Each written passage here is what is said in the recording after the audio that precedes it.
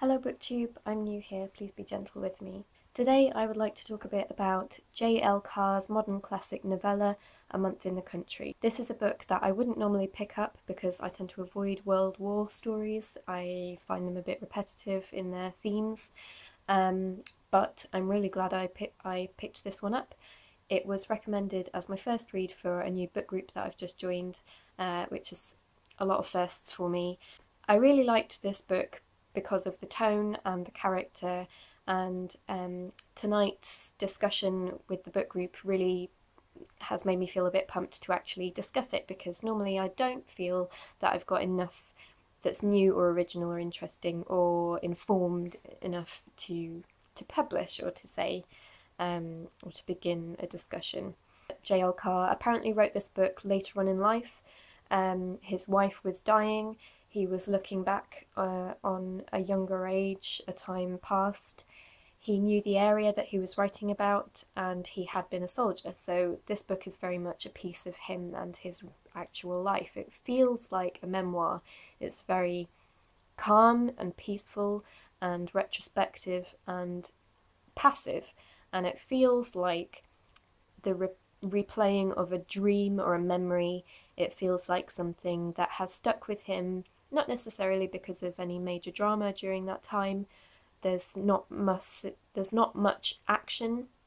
There's not a whole lot happens, but it feels, to me anyway, worth exploring, and it feels very much like he's exploring fantasies and memories in a safe environment, like a dream. The protagonist is Tom Birkin. He is an ex-soldier from World War I.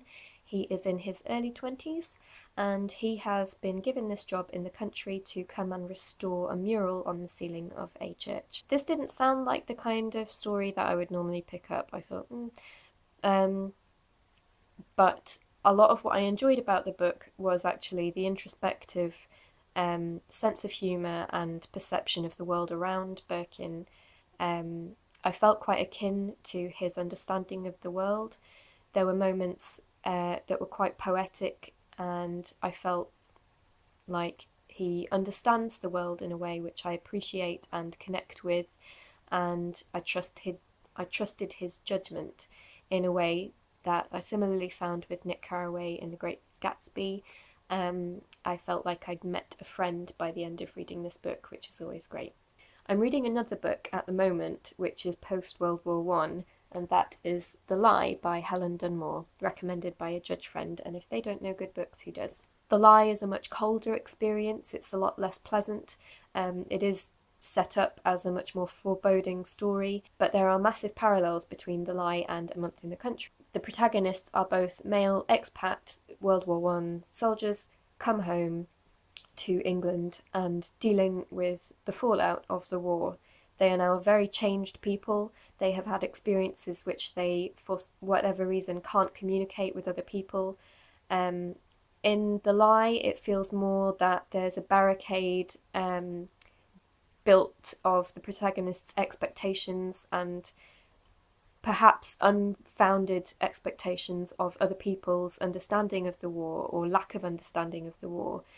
In A Month in the Country, there is a moment when Birkin actually does, in his account anyway, reach out and try to compare one of his experiences from the war to something that a woman says, and it's quite sad because he says this thing and then he says, "I don't think she heard me though," and that's it. That's all that's said.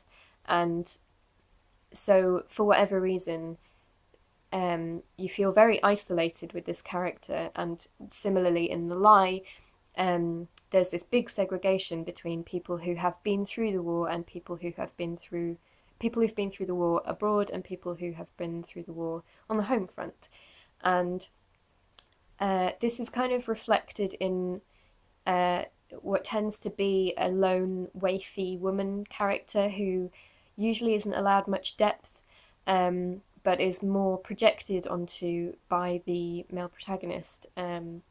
They look upon these women as potentially a way to fill a gap. In A Month in the Country, this is Mrs. Keach, who is the local vicar's wife. All we really know about her is that she's very beautiful in the protagonist's eyes, and that's fine.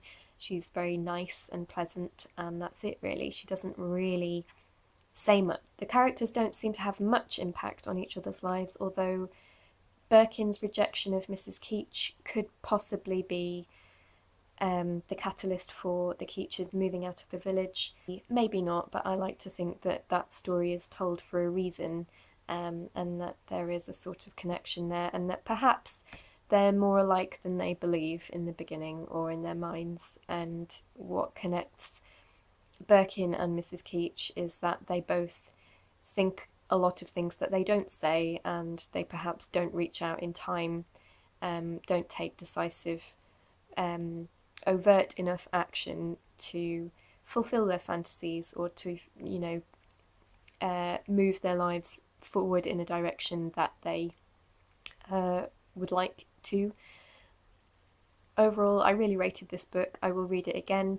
I wouldn't have thought to pick it up before, but please don't judge books by their synopses or their covers or yada yada, because there was a lot in this book that I really got, actually. The poetic narration, at times poetic, I really connected with, and I wouldn't pass up on that if I had known that I would get this much out of it before leaping into it.